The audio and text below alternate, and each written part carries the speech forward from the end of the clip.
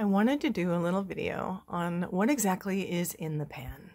What is the difference between all of these? Let's dive in and take a look. This right here is mica. It's very, very tiny, tiny particles that look like this. Very, very tiny. You can barely even see them. I think this is like 60 or 70 UM. Let's see what happens when we get it wet. So I'm going to take a drop, a single drop. Oh, there we go. That's a single drop. Now you can see it spreading and going in. And it's already made this little solution. Can you see that? It's a solution already, just a little tiny, tiny drop of water. That's what normal watercolors look like. And then they, you know, paint nice. Just a simple gum Arabic solution. Because these particles are so small, this gum Arabic solution ratio is regular. It's what you'd be able to find in most watercolors. Now let's look at this one. What is this? This is 0.05 millimeter glitter. So these are super, super, super tiny, the tiniest particles you can get of glitter. And let's see what happens with that. So I'm going to take my same water bottle, my little dropper, and put a single drop of water, and it's going to already start sucking in. You see how it's like already getting in there, and now my glitter is loose. Look at that. Super fast, easy, quick melting of the gum Arabic. Gum Arabic is meant to get water to the source of the plant. It's the sap that's inside of the tree, so its purpose is to attract water and suck it inside. So now let's take a look right here and have a sample of that. See how tiny those particles are right there. Super small. Very tiny. Not difficult at all for the water to get in and around the particles. I don't need to use anything hard to do it. The brush sort of just does that. Why don't I sell this? Why do I not offer this product? Because there are literally thousands of people making tiny particle glitter. You can buy that anywhere. What I don't see anywhere is what I sell, which is chunky glitter. This is Roman Shield. It's one of my favorite colors. It's like a really good copper bronze color. And you can see it's nice and hard and square, right? Can you hear that? This is what it's like when it's dry. This is gum Arabic solution dried up and dehydrated over several days. I went ahead earlier and pre-wet one of those blocks. And I made a solution out of it. And you can kind of see it's all torn up. So it's still not dip your paintbrush into it clean. But I definitely have put the water in there. And now let's look at what it looks like with the water solution. So what I did was I took some crumbles off of here. Just let them go into that little bath. Water. Mix it up like a nice soup. And I use the word soup because you really need it soupy. It's not gonna, unless the gum Arabic is all the way melted, it's not gonna stick on anything and it's not gonna be usable. So let me put a little bit more water in. I'm just gonna keep doing the water. And you can see how that's nice and thick. It's got a viscosity to it. All the pieces are separated and there's sort of a sheen to the liquid. Now earlier, I painted with it right here. And you can see the big chunks and little chunks, right? What does it look like without the gum arabic? So this is right here. This is the mica powder. So you can see it's a super fine powder, right? Here's the super fine glitter. It's thinner than salt, smaller than salt particles. So you can see what's in there, right? Now let's look at this one. Do you see how there are very large 3mm particles all the way down to the 0.05mm particles?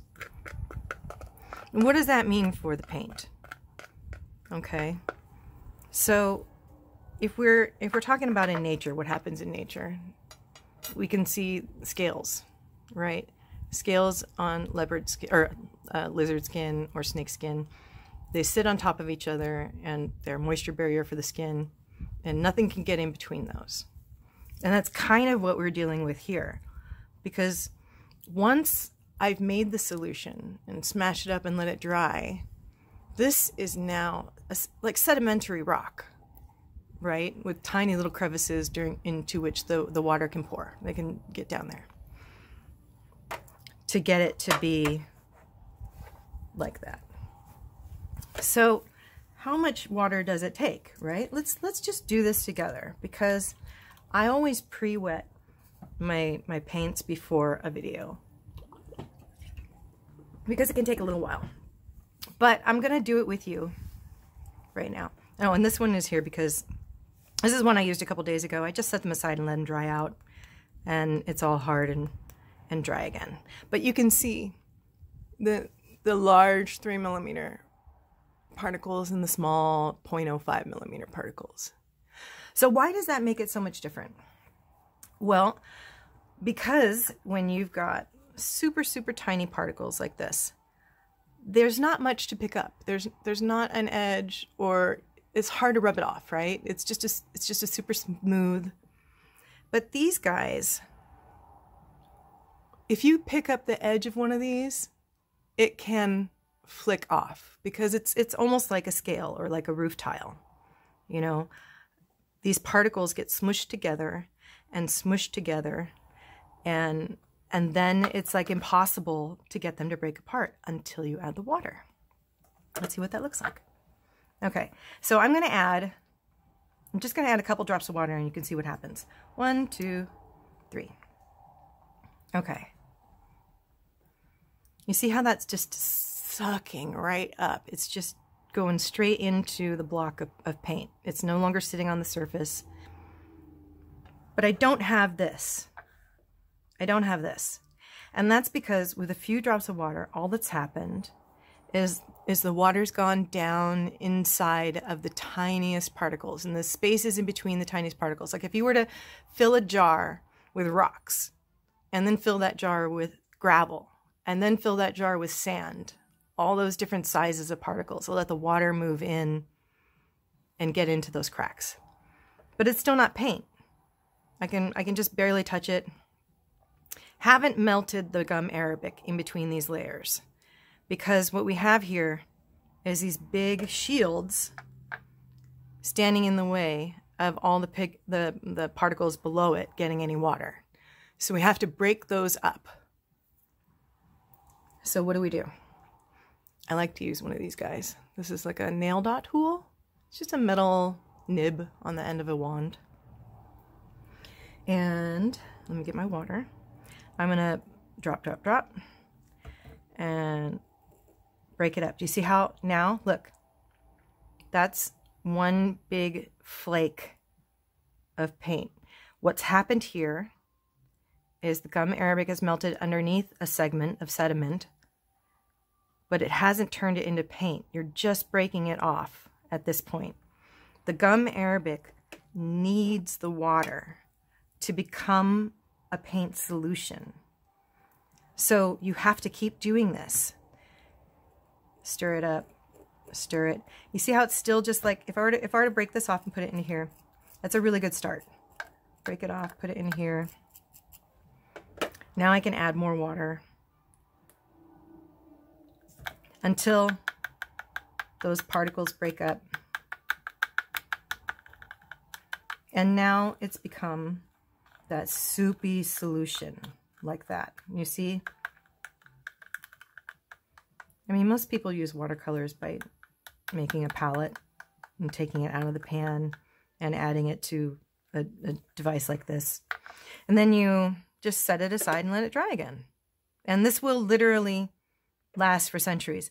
I just saw an archaeological dig that found a watercolor paint palette with gum arabic, and it's still usable. It's like 3,000 years later, still usable, because it's the principle of it.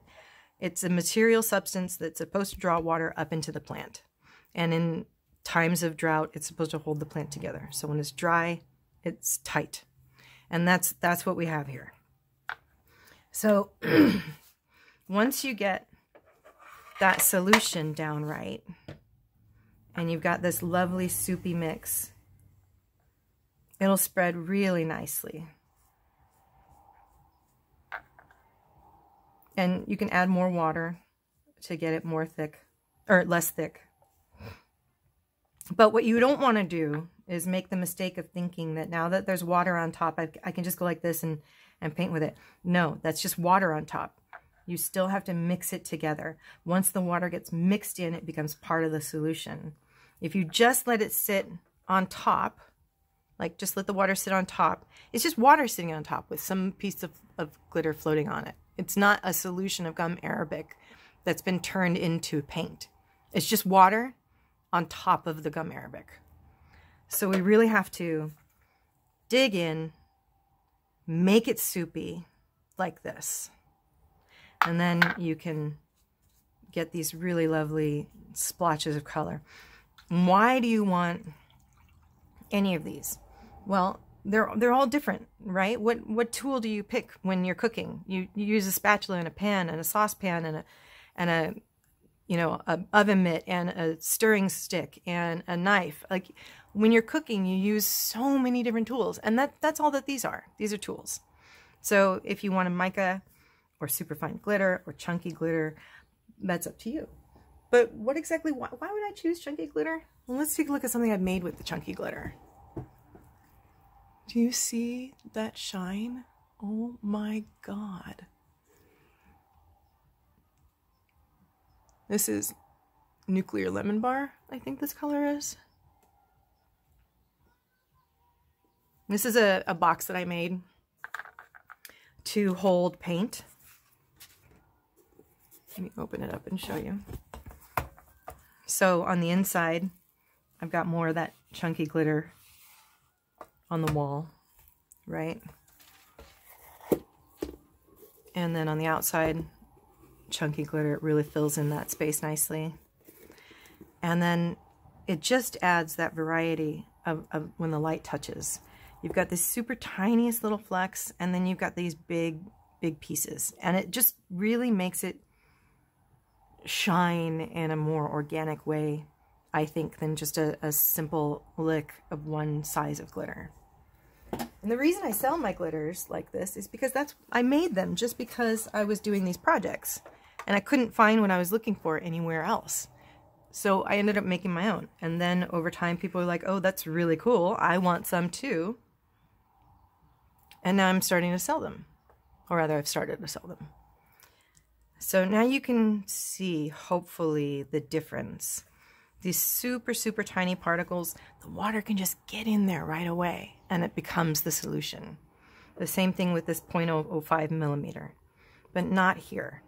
Because what we're talking about is sedimentary layers of giant particles of glitter blocking the flow of water to get to the gum arabic that's holding them together. And it'll just look like flake until you put enough water in it that it becomes this solution. And you can do that in the pan if you feel comfortable with that. Just make this like a lasagna pan of soup, you know.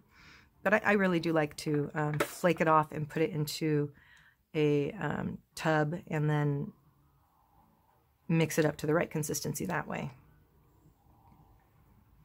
And then it just flows perfectly. But you definitely have to have the gum arabic mixed in right. If the gum arabic is not mixed in right, you're going to have flakes that won't stick because it hasn't melted. And in order for it to stick, it has to melt. Right? And then when you're done, just set it aside, and a day or two later, it'll be dry. Unless you're living in a really damp climate, like a rainforest or something. Or like Louisiana, where it's swampy. If you have any questions, please reach out to me. I'd be happy to answer them and give you an idea of what might be going wrong or what you need to be doing instead of what you're doing if you can't get my paints to work right.